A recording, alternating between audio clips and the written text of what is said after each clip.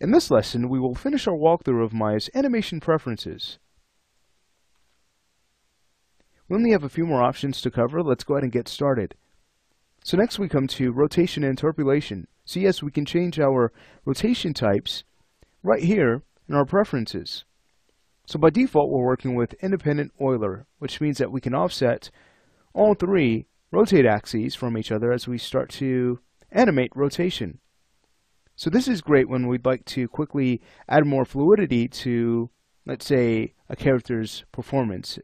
As you animate rotation, you can go ahead and block in your rotation on one frame, but then when you're ready to refine, you can start to offset your rotate keys just by a few frames, just to loosen up the character a bit and have the animation feel more lifelike.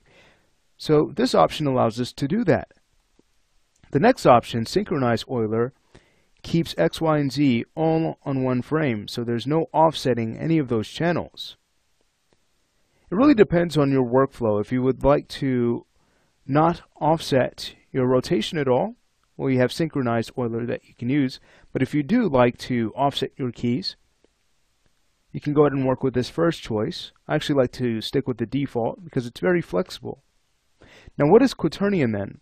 Well, the problem with Euler rotation is that we can run into gimbal lock. That's when two of our rotate axes overlap. We lose control in one axis, and that tends to lead to flipping because the software doesn't quite know what to do with rotation at that point. Now with quaternion, we can get around that flipping issue because it does a great job at solving rotation, but keep in mind that it works like synchronized Euler, so there's no offsetting any of your rotate keys when you use quaternion. There are also other ways around gimbal lock. We'll have a look at that when we jump into the graph editor, so that'll be fun. Next, we come to our tangents section.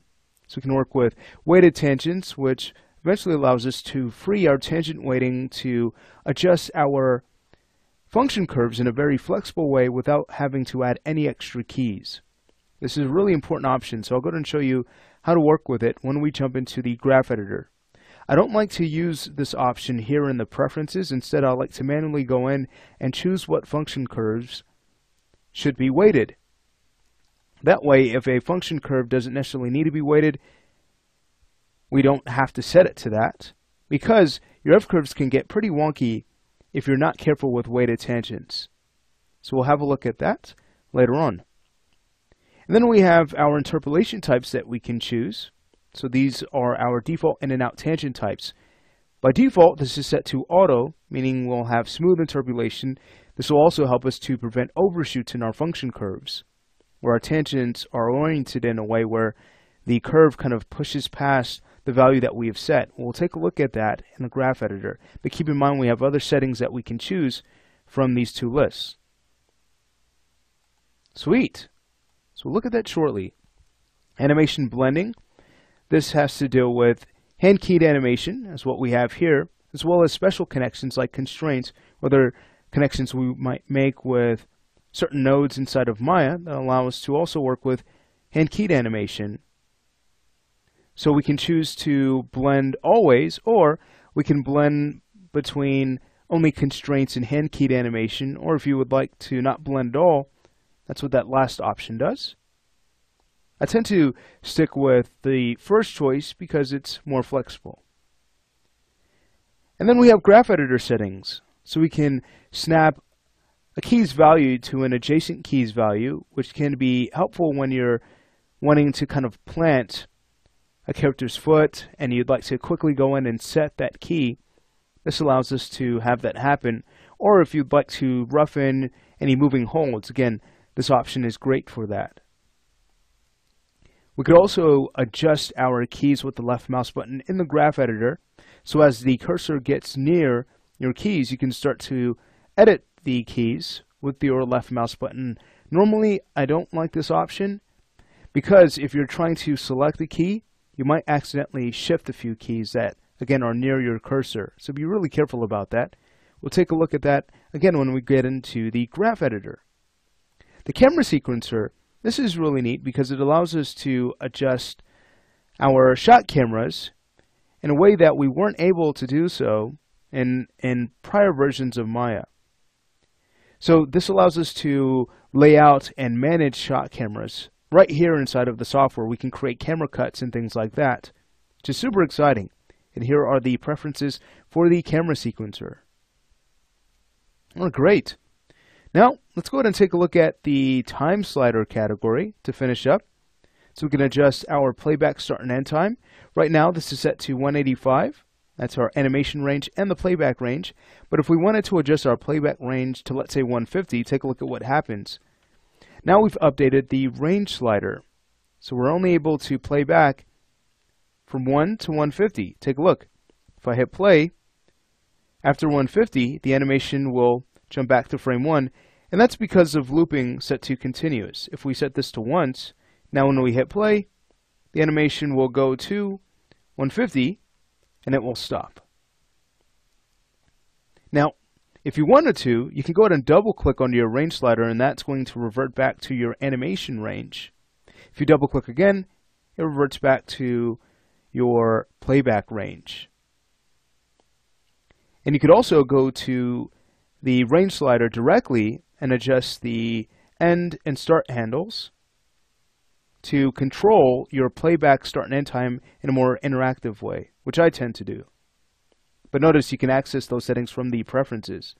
You can adjust the height of your time slider.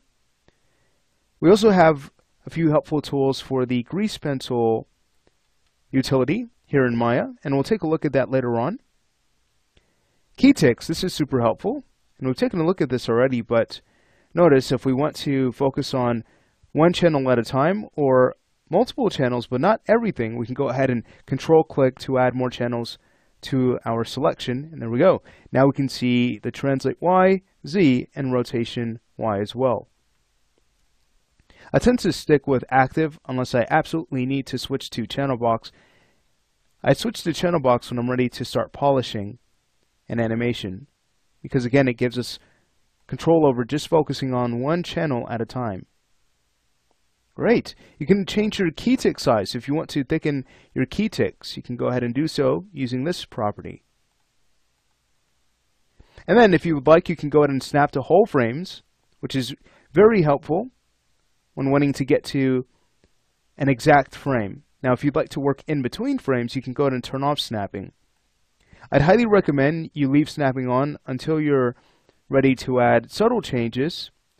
At that point, you might turn off snapping, but it's not really necessary to do that. And then time code. Time code is just a way of displaying your time slider a bit differently. So you can see here, as we keep track of our marker, it's set to a time code now. Fantastic. So I really like these options, despite not using snapping too often. Again, it's super helpful, especially for slow-mo type animations where we'd like to add more finesse in between frames. Alright, great. And then if you'd like, you can go ahead and change the amount of frames you're able to see on the time slider using the tick span. So watch, if I were to set this to 10, now we see every 10th frame. If I set this to 1, notice we can see every frame now. If I were to set this to 0, this is a more interactive type of display. Watch, if I were to go ahead and drop the frame count, you'll notice that we can see every frame, but as we start to increase this, now that distance starts to increase just a bit. And then we have our playback options. So watch, if we want to play back with 24 frames per second, we most certainly can. Or if we'd like to adjust our playback according to our frame rate that we've set from the settings category, we have options to do so as well. So I just wanted to point out the animation preferences. There are a lot to pick and choose from, which is great because you can go ahead and set the settings that would work best for your project. But that's it for this lesson. In the next lesson, we'll learn how to set keyframes in Maya.